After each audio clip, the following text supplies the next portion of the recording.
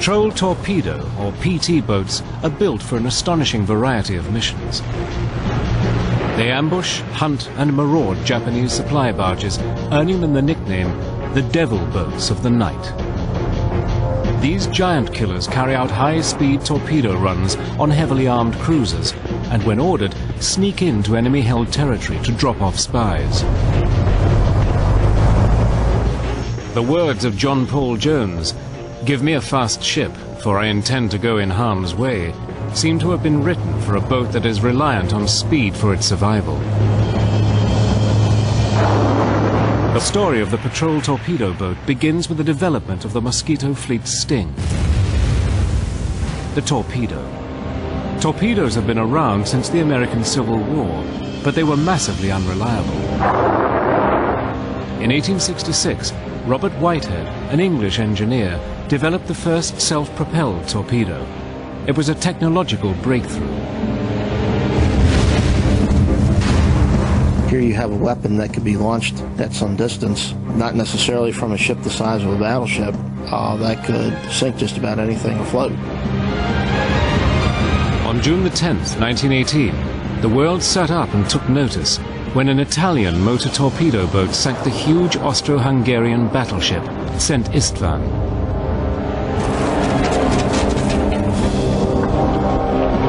Despite this spectacular success for the small torpedo boat, America concentrated on building up her fleet of big battleships and later aircraft carriers.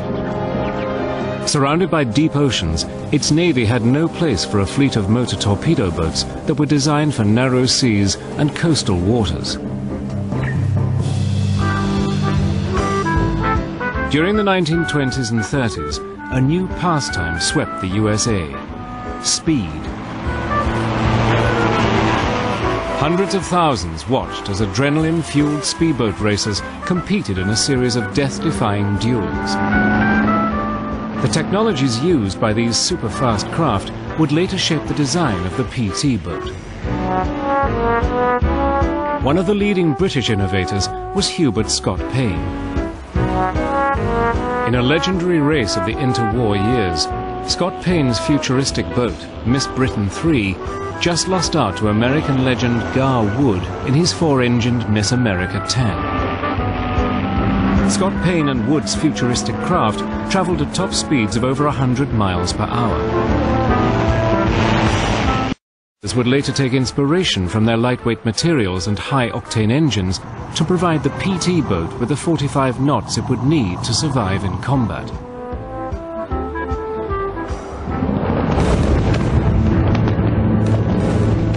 In September 1931, across the Pacific Ocean, Japan invaded Manchuria. It was the beginning of a blitzkrieg across the Far East. The US Navy, wary of the security of its Pacific islands, was forced to develop a fast attack craft for their defense. In 1939, the building of 8 PT boats was given the go-ahead. But most were considered obsolete even before they were completed, as the US Navy showed more interest in the designs of Scott Payne. He was pretty much a speed freak. From his aviation background, he was into materials technology, lightweight structures, high-powered engines, aero engines, so he was combining the whole sort of aircraft industry and put it onto the water. He was, years ahead of other builders. By 1939, Scott Payne's latest boat, the PV-70, was impressing designers on both sides of the Atlantic. The American company Elco was keen to take a closer look. Owen Chase and the chief designer from Elco came to the British Powerboat Company, went out on trials on the PV-70 and were just amazed at its seakeeping qualities and the way it could take large amounts of armament with relative ease. It was quite a phenomenal boat. At the same time in Europe, Hitler's Nazis had begun their onslaught. On September the 3rd, 1939, war was declared. For the US Navy, finding the right boat design had become less of a precautionary measure and was now a top priority. Just 2 days later, Scott Payne and his PV-70 arrived in New York. It was renamed PT-9 and put through its paces in front of a Navy trial board. Scott Payne himself was at the helm, and the officers that were involved in the trials was very complimentary about the handling of the boat. In January 1940, Elco started construction of 10 70-foot PT boats based on the PT-9. In July 1941, the plywood derbies were held, where the next generation of these fast attack craft were pitted against each other. Prototypes from Elco and rival companies Higgins and Huckins competed in heavy seas. But it was the Elco boat, based on Scott Payne's designs, that emerged as the victor and won the lion's share of the Navy's contracts. PT-9 was basically the prototype for all PT boats to follow. Now, that's not quite the truth, the whole truth, and nothing but the truth. Andrew Jackson Higgins had his own ideas about how a boat should be designed, but the 70-foot Elco that the PT-9 was based off of was pretty much the mainstay of the early part of the war. Elco, Higgins, and Huckins went on to build over 500 PT boats for the US Navy. An Elco 80-foot redesign was constructed to deal with heavy armament, and this became the Mosquito Fleet's main vessel. Built around a mahogany frame, the fully war-loaded 80-foot PT boat weighed in at 50 tons. Aircraft fabric soaked in marine glue was sandwiched between 2 layers of mahogany planking. This, along with nearly 500,000 screws, gave the wooden wonder its strength. Below decks, the powerhouse. 3 12-cylinder Packard engines were fed by aviation fuel stored in tanks that held 3,000 gallons. At full throttle, 500 gallons an hour were needed. The boat carried 2 twin 50-caliber machine guns. Later, a 20mm cannon was added to increase its sting against aircraft. As the boats took on different enemy targets, more machine guns and even mortars were put in place. Most boats carried 4 Mark 8 torpedoes with a range of over 5 miles and an awesome 300-pound warhead. The PT boats would not have to wait long for action. As the Japanese advanced, they would be at the heart of one of the most audacious rescue bids of the Second World War.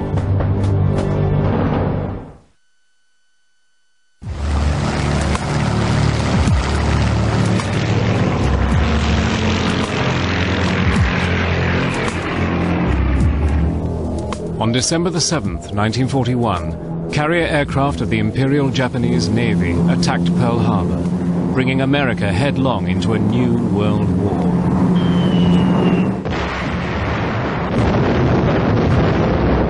Within 55 minutes, 2,400 people were dead, and the main battle line of the American Pacific Fleet was crippled.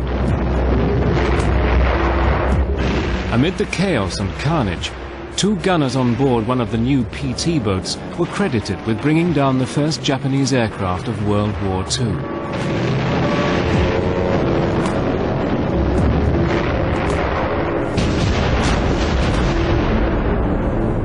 After Pearl Harbor, the Japanese embarked on an ocean blitzkrieg. A totally unprepared America was rapidly driven back. The Asiatic squadron that was based in the Philippines, all of the major naval ships were pulled back because the Navy was afraid they were going to lose them. So here you have a squadron of PT boats that is basically, they're orphans. They have no support. All their bases have been bombed. Their supplies are gone. People were desperate. There was little hope that you could get out. The question was how you would survive. In December 1941, there were just 29 PT boats in the entire US Navy. They were fighting to earn respect from a Navy that was far more concerned with its big ships. The naval hierarchy used nicknames like Spick-Hit, Plywood Wonder. It just didn't fit into their world, and they didn't want it in their world. They figured we were some joyriders on fast yachts. Before the war, the top brass was unsure of what to do with the PT boats. Many thought they should be relegated to the sidelines on support duties. But the determined fightback of Squadron 3, based in the Philippines, would change everything. Against all odds, these beleaguered boats took the fight to the Japanese. Most famously, they carried out near-suicidal torpedo attacks deep in enemy-held waters. They were led by Lieutenant John D. Bulkley, a maverick who would go on to earn the nickname the Wild Man of the Philippines. The man was a hero. What he did was done on sheer leadership and force of personality. Despite the heroics of Bulkley's Squadron 3, the Japanese juggernaut continued. By February 1942, they had advanced to the Bataan Peninsula. General Douglas MacArthur's headquarters on the fortress island of Corregidor were under threat.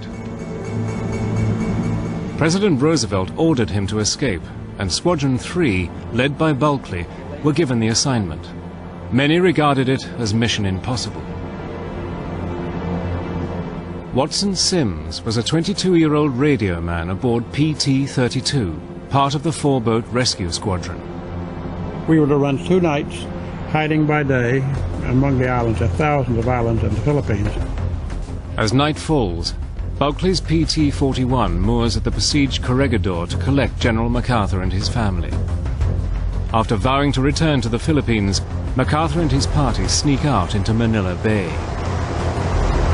Waiting just beyond the island's minefields are PT boats 32, 34, and 35. They plot a course through 560 miles of Japanese-patrolled waters along the Mindoro Strait, past the islands of Panay and Negros, and on to Cagayan on the island of Mindanao, where they are to deliver MacArthur. The squadron moves out into deeper and rougher waters to avoid enemy lookouts on the surrounding islands.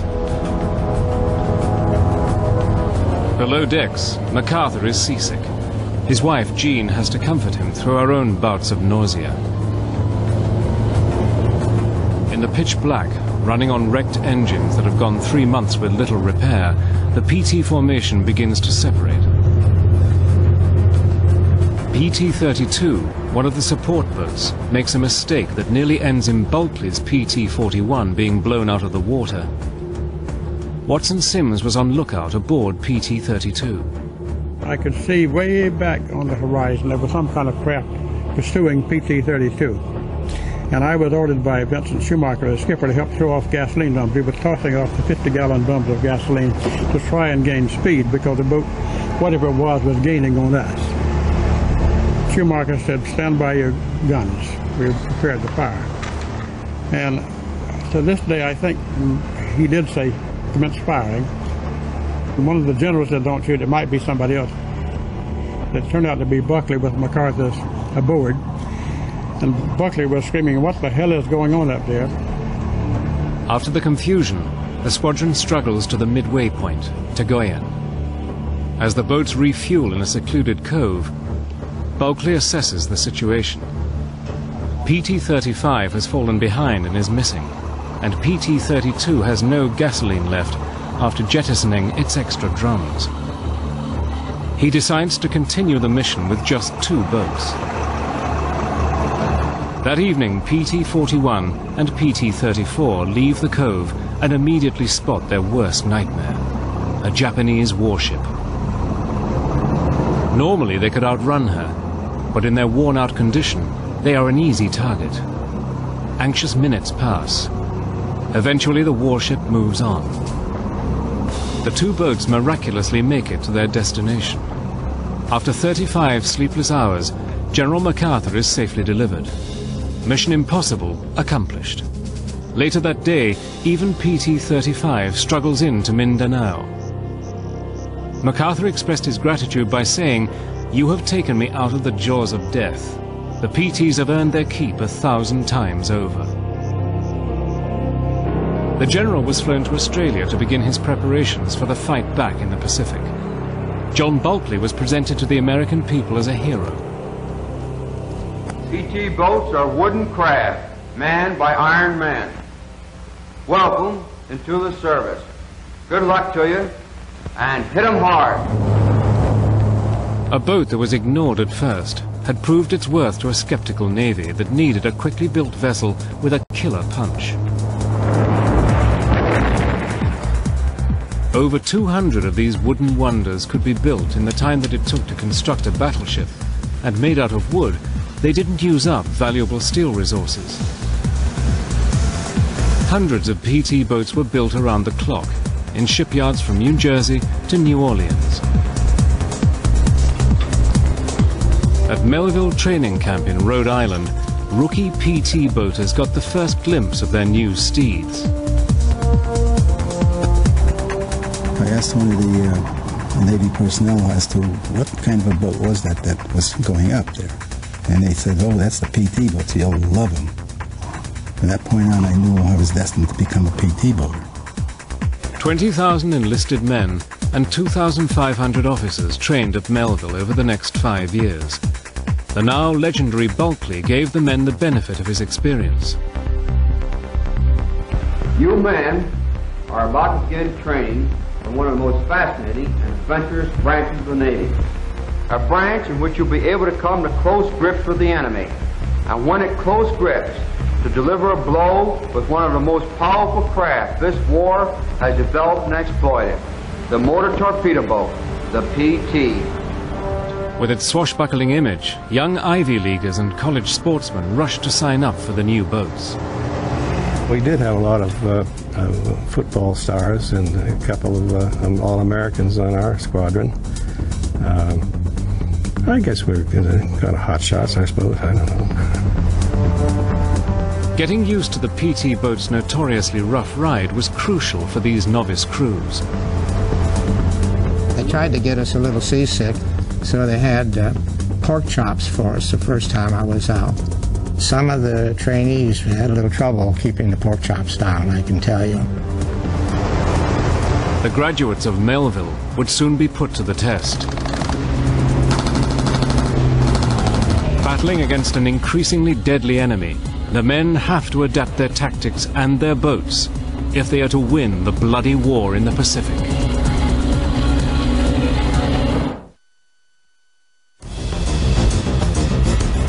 August 7th, 1942. The fight back in the Pacific begins when US Marines invade Guadalcanal.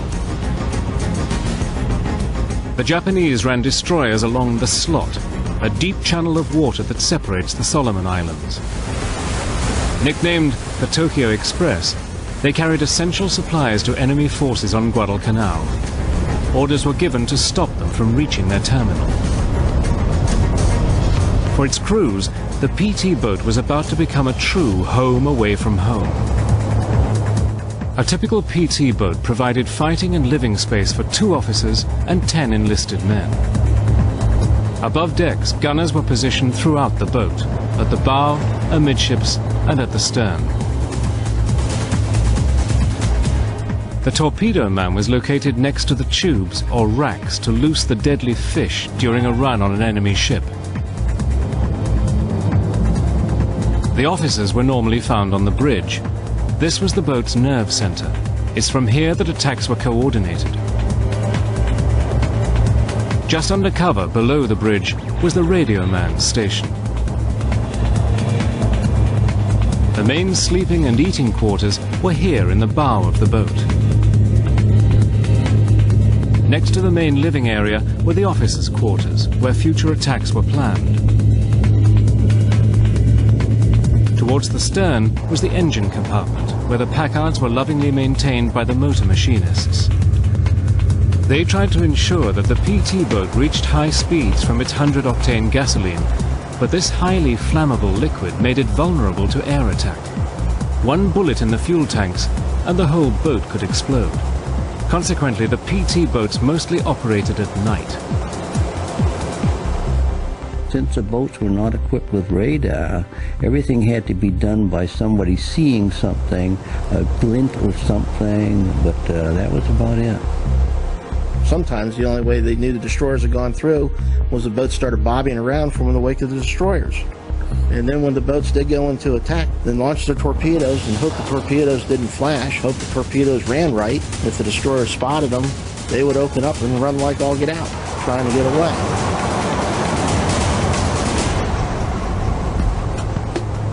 After a night taking on the Tokyo Express, the crews returned to base, where there were few home comforts. These men were at the end of the supply chain, and it showed in their ragtag uniforms. Mostly it was dungarees and shirt, t-shirt or no shirt at all. And sometimes even they tied a gun rag around your middle and let it go with that. We would take our clothes and we'd drag them through the water so that they would be rinsed by the ocean. It was not always nice because you picked up a lot of salt in your shirts and in your pants. The boats, or a base camp made up often of tents or native huts, became home for the crews. My first night aboard, I was given a bunk, the lower bunk, and I wound up with the greatest headache I think I ever had from the heat and the humidity. From that point on, I slept topside. The small crews were a true band of brothers, led by their young officers. They were only like maybe 24 years old, and you know, their crew members are only 18 or 19 years old. In such a small boat, a special esprit de corps developed. There was not a great deal of distinction between officers and enlisted men as on the larger naval ships. I guess it was resembling bomber crews, where they had small numbers involved and became very close. You had to depend on everybody else. Crews were further united by the abilities of their on-board cook. You took your hat off when you sat down to Karpinski's food. I don't know if they were chickens or seagulls, but we had a lot of some kind of fowl. We went on an invasion, we were treated much better. We got ham and steaks. After a few days, we ran out of the ham and steaks. We had cans of Spam. He had no limit on the Spam. Food would sometimes be accompanied by the PT boater's favorite drink, torpedo juice. Taken from the torpedo's fuel, it was nearly 100% alcohol. If you put about a teaspoonful into an 8-ounce glass, it made a pretty good drink. They had a still going quite often, and they were distilling the stuff out. It was really powerful. They put a poison in it, so you had to get that out of there. But I've known taking a loaf of bread, cutting the heels off of it, and filtering it through that. So this guy had a canteen hanging on his belt, and I said, man, could you give me a drink of water? And I took a big swig out of that, and it wasn't water. It was torpedo juice. And I thought I was on fire. I just about jumped over the side. But there was little time for rest and recreation. The PT boat's attacks against the Tokyo Express had started to choke enemy supply lines into Guadalcanal.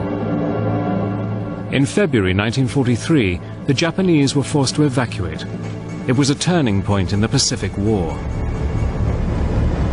But victory celebrations were short-lived, as the Mosquito fleet was given its next assignment, the battle for New Georgia.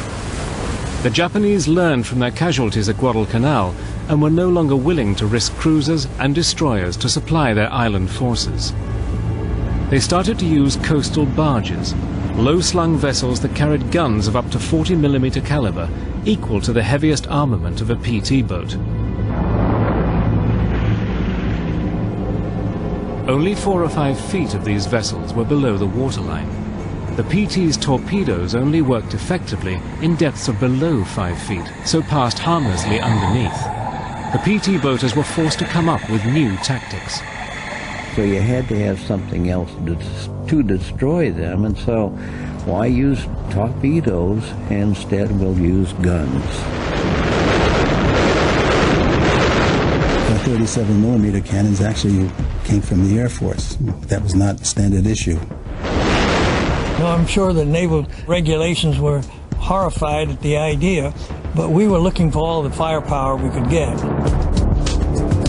Modifications to the PT boats transformed this swift torpedo attacker into a rugged gunboat. Torpedo tubes were removed, losing thousands of pounds in weight. This increased the speed of the boat. Machine guns and even mortars were added to the regulation armament. Armor was also fitted to provide added protection from the hail of fire from the coastal barges. These new, heavily armed vessels soon earned the nickname barge busters and were out hunting every night. We didn't see them burst into flame or anything like that, a lot of times the firing would stop, and they'd say, well, either we got him, or since he didn't fire, we just assumed that he was gone. These firefights took their toll on the wooden boats as they were ripped apart by return fire. Repair was carried out alongside motherships called tenders, or by the men of the shore bases. Being a wooden hull of very simple construction, repairs were pretty straightforward. I mean, if you had a shell hole, you could patch it up or replace planks. Unless it was major structural damage, then they could be pretty well, put back together. A little glue and some more plywood and a couple of bolts, and you screw them together, and they're pretty easy to patch up. Get out on petroleum.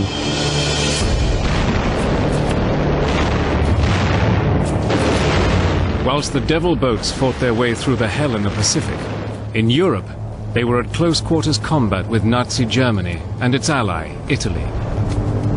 These 50 tons of fast fighting fury worked closely with the motor torpedo boats of the Royal Navy that had been fighting to keep Britain's shipping lanes open. They were eager to share their giant-killing tactics with their new allies.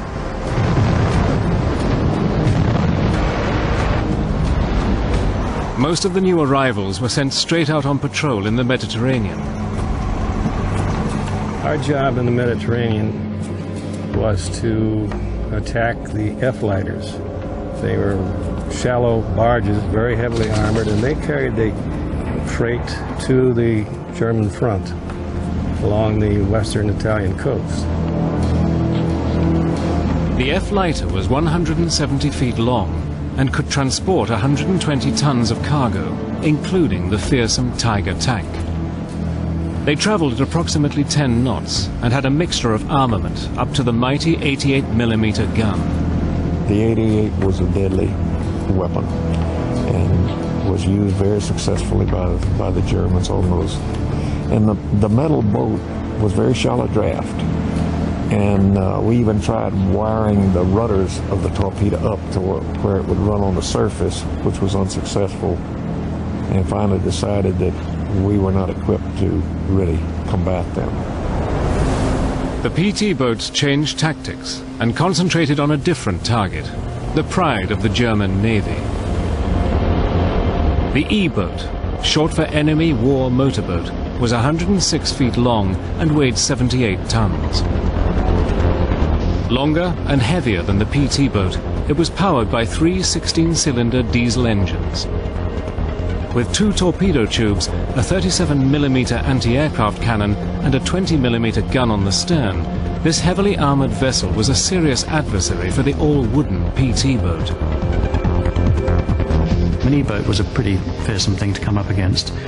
Similar sort of speed, 43, 44 knots. A lot more firepower, but not as maneuverable as a PT boat. PT boats would attack in groups and packs, and it was an element of surprise that would outwit the Germans. In the Mediterranean, the Devil boats hunted for their prey using the new technology of radar. They patrolled in threes, sailing side by side until the chance came to unleash their torpedoes. Side by side was much better because if you were the third boat in a line of boats, the fish had already gone and alerted the enemy, and you caught a lot of flack. When the firefights got too intense, the PT boats had another weapon which made them invisible. Smoke generators mounted at the rear of the boat. With the smoke screens, we were able to avoid, if they needed to be, we could combat them successfully and did. At the end of a 2-year operation in the Mediterranean, the PT boat's tally would be 23,000 tons of essential enemy shipping sunk. Much of this was the result of the pinpoint execution of a tried and true attack plan. So as we start on our run, the first thing you do is rig out the torpedo tubes. So the gunner's mates would go out and crank in these tubes. They would swing out. Each one had 1 torpedo. When you hopefully get a visual sighting, and there's a little torpedo gauge affair that you use to, not very exacting actually. You would settle down so so that you weren't waving too much, and yell fire, and it would fire the 5-inch shell. The gases from the shell going off drove the torpedo out of the tube. Then you would wait and hope you would see an explosion. Then we would usually beat a hasty retreat.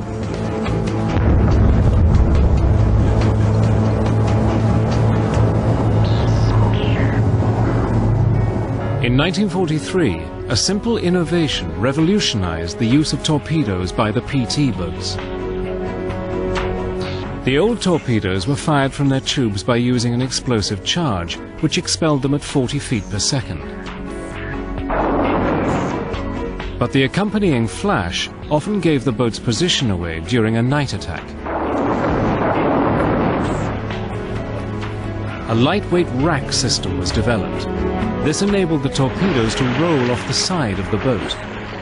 On release, the torpedo's motors started and powered the fish to their prey. This rack system was more efficient and lighter.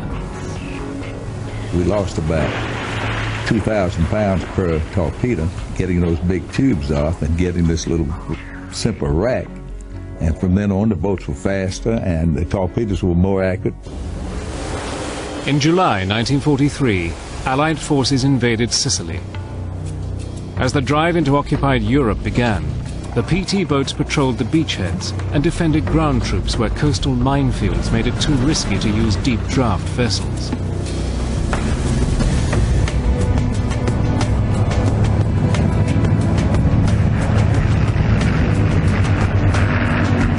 D-Day, the 6th of June 1944. The largest amphibious invasion force in history was amassed. Protecting the 5,000 Allied ships was a squadron of PT boats. Clyde Combs was a 20-year-old on board PT 515. During the invasion, the purpose of the PT boats basically initially was a screening operation for the landing forces that went into the beaches at Normandy. We were blowing up floating mines with our 50 caliber machine gun.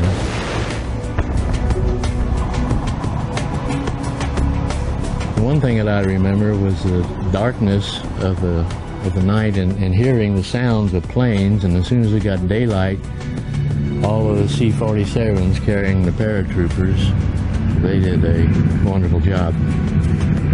From our station point, you could see the landing craft. We were probably maybe half a mile offshore. Throughout D-Day and the days beyond, the PT boats were on lookout at the western end of the invasion fleet for any German naval counterattack.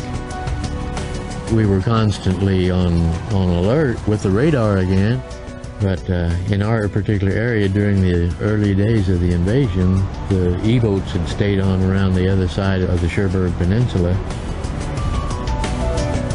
The invasion of France signaled the beginning of the end for the Nazis. But the war against the Japanese still had to be won. In the Pacific Ocean, a 26-year-old lieutenant who would later become president faced an ordeal that would become the most famous PT boat story of World War II. By August 1943, the PT boat and its constant attacks against the coastal barges and the warships of the Tokyo Express had started to take their toll. The factories in America had supplied these Pacific raiders with squadrons of new boats, and the men who sailed in them were keen to take their fight to the Japanese. On the morning of August the 2nd, a young lieutenant named John F. Kennedy is out commanding PT 109, which is part of a 15-boat group patrolling off the island of New Georgia. Jack was a very popular fellow. People admired him. He was just a good officer. He just was. That's all there is to it. He was a great boat handler, having had experience up north and around his home, you know, in sailboats and things. He had a little wind-up Victrola, and he brought records. And so he'd play those records, and we'd listen to them. But he had an 80-foot boat that had seen lots of service. The engines just weren't in apple pie order. The constant sorties have worn out the 109, but the enemy supply lines to the northern Solomons have to be stopped. Kennedy is out hunting again at 1 o'clock on that fateful morning. In his pack of marauders are PT boats 162 and 169. Nearby, the Japanese destroyer Amagiri has dropped off its supplies and is on a collision course with Kennedy's patrol. Accompanying the 109 is Lawrence Ogilvy, a 21-year-old gunner on board PT 162. Kennedy took the lead, and we were loafing along there on one engine, which is not really what was recommended, but to save gas, and you couldn't see where you were going. The Amagiri has to get out of these waters before daybreak, when air attacks are a real threat. It increases its speed. I saw the outline of the destroyer then right in front of me. He must have been doing about 30 knots. Suddenly, out of nowhere, before the 109 can react, the Amagiri emerges out of the black night and slices PT 109 clean in half.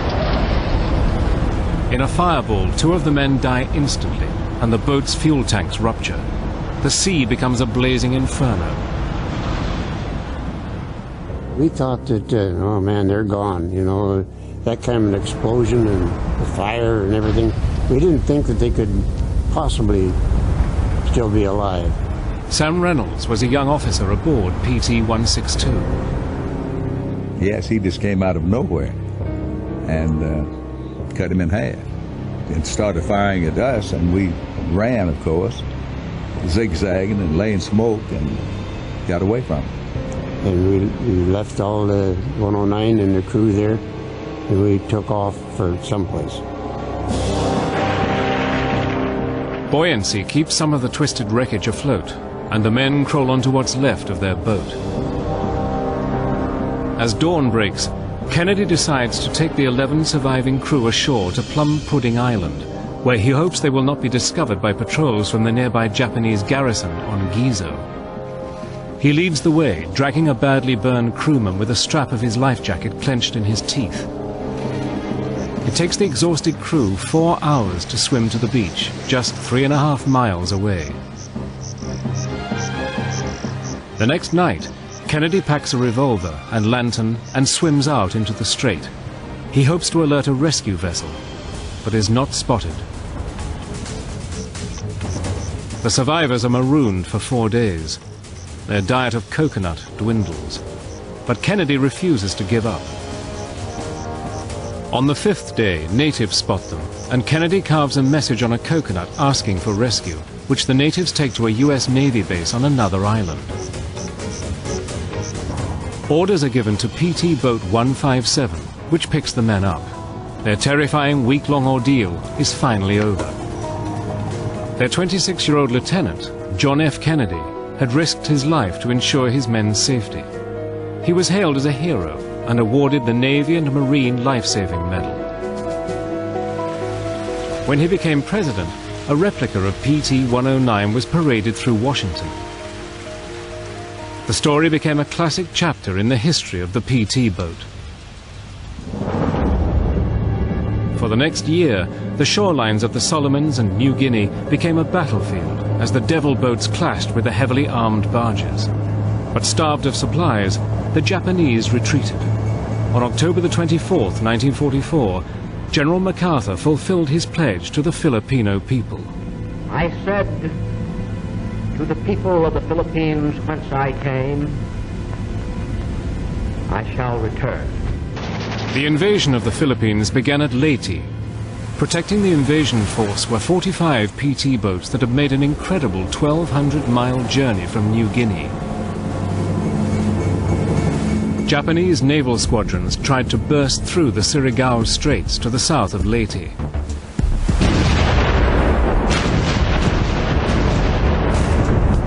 PT boats would act as scouts for the US battleships and cruisers. Frequently, they found themselves in the first line of defense and came under attack from enemy gunners and aircraft. When someone said there were aircraft approaching, you began to weave back and forth, and once he settled down into his approach, that's when you gave full throttle and turn one way or the other. And the whole time you tried to bring your guns to bear, but we would never stay long enough for him to line up. On March the 2nd, 1945, PT boats proudly took General MacArthur back to Corregidor, from where he'd escaped nearly 3 years earlier. The Mosquito fleet had come full circle. The PT boats continued the fight until the final victory over Japan, but there was no place for them in the post-war fleet. Built out of wood, not metal, there was no way they could be mothballed for future use. So in September 1945, on a small island in the Philippines, most of the PT boat Pacific Fleet were lined up on the shore. I had been assigned to Base 17, and at that time that was where they had brought a lot of these boats onto the beach. Without ceremony, one by one, the PT boats were set ablaze. You just kind of piled them up like kindling wood and burned them.